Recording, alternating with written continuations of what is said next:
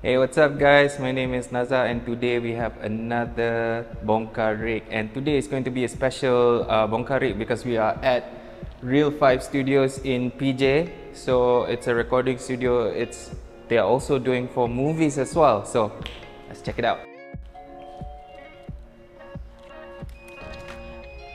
Hey, good to see you. Welcome to Real 5 Studios. Thank you so much. All right, let's come in.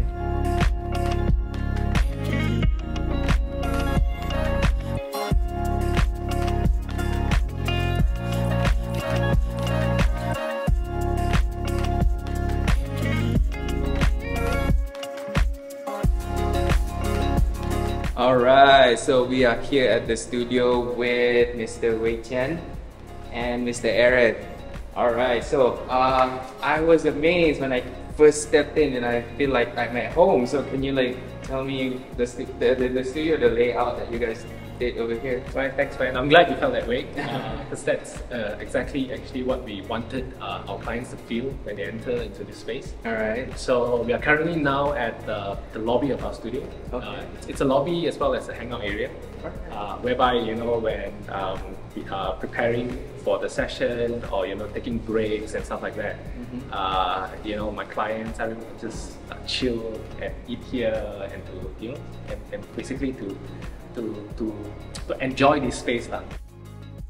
Can you tell us a little bit about your studio? What is how long have you guys been in the industry? How long is the building? Right.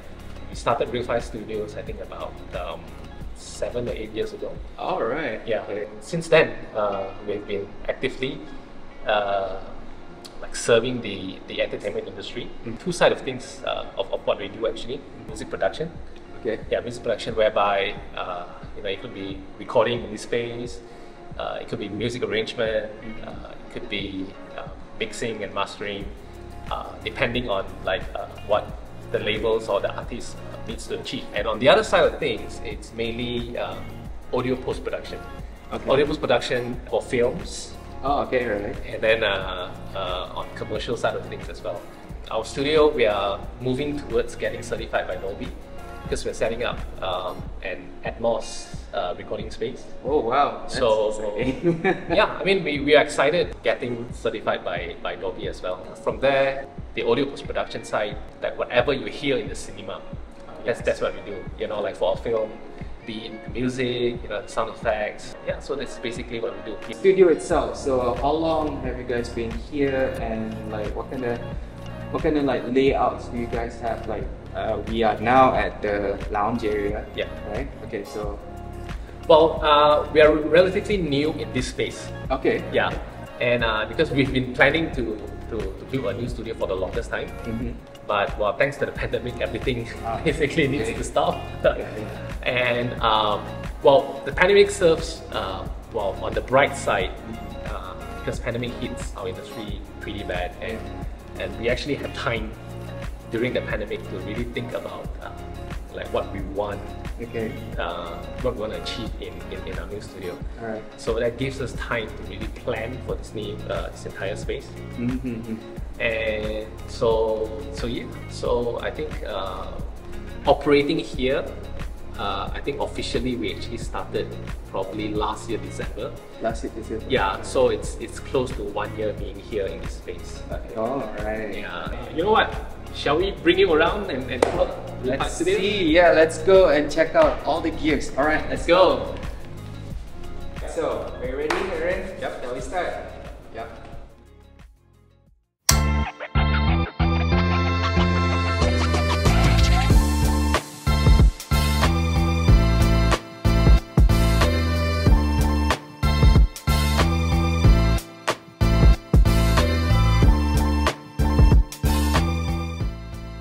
Okay, so we are in the first room. All right, so tell us what's going on. I've seen a lot of things going on here. Yep. Right. Basically, this is Atmos setup. So as you can see, there's 5 speakers in front.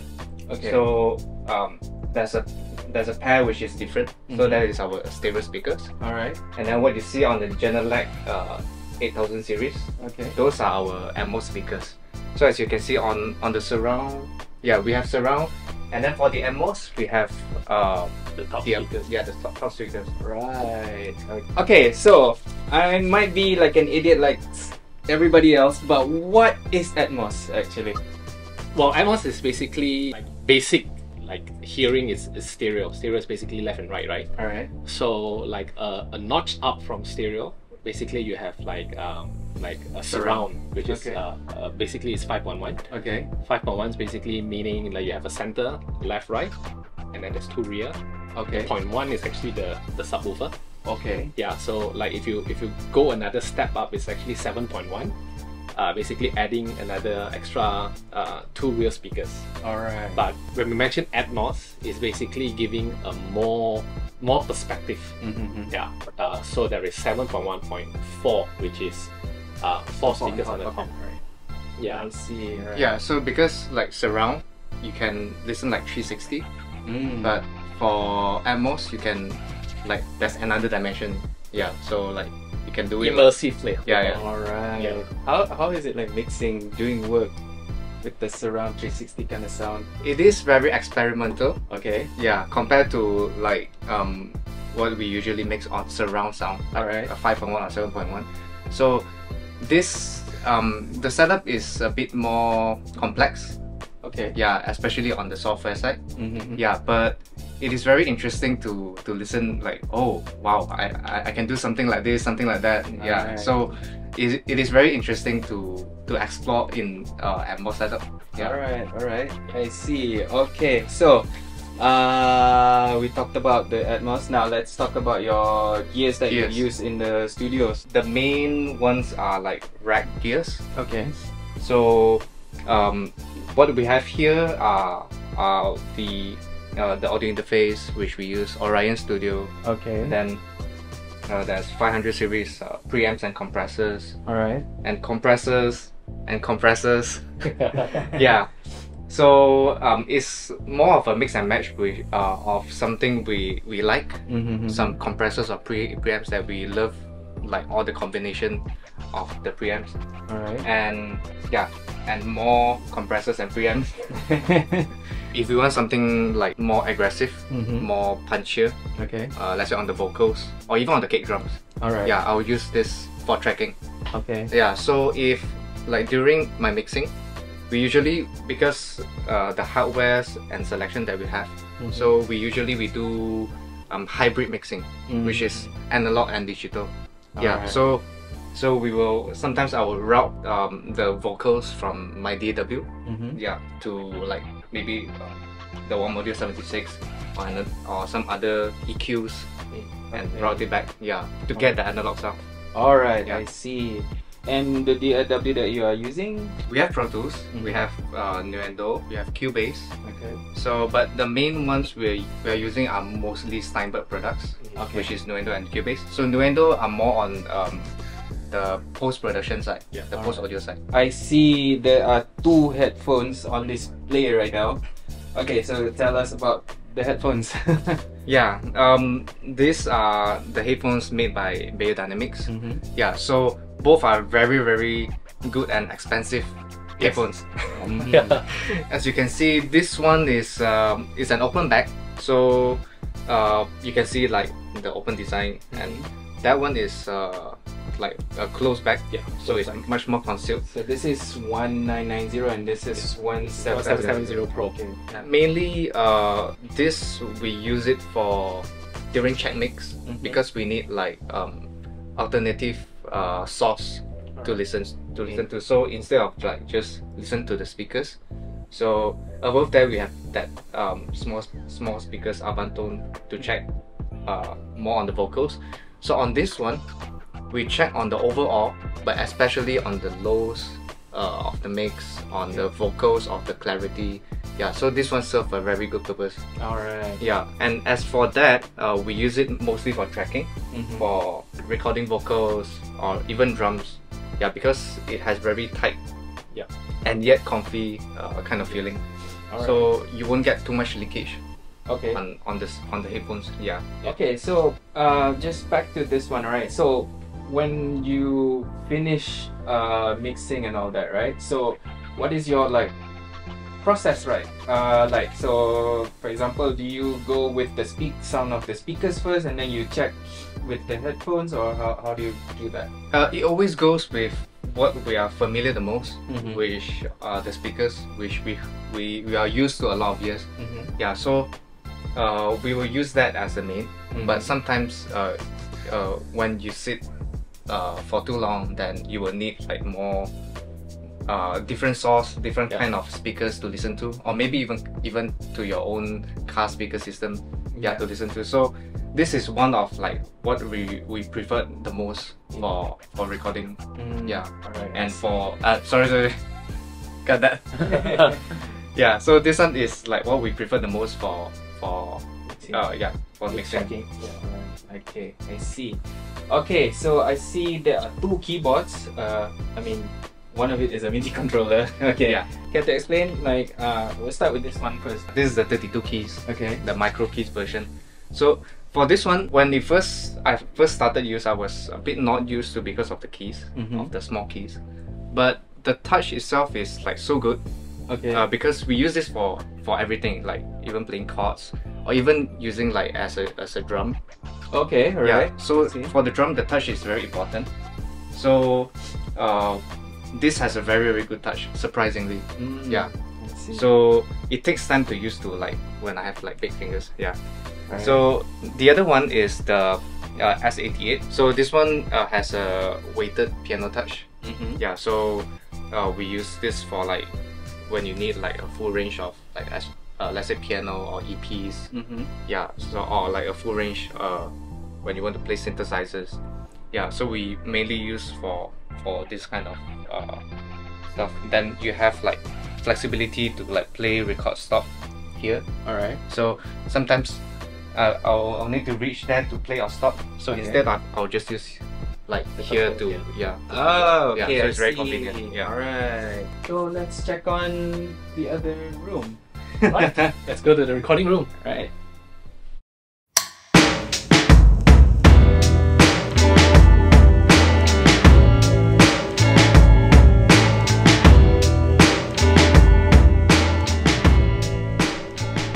Alright, so we are now in the recording booth. The recording space. The recording space. Studios. Alright, so I see a few mics. There's one here, there's behind you, there's on the drums.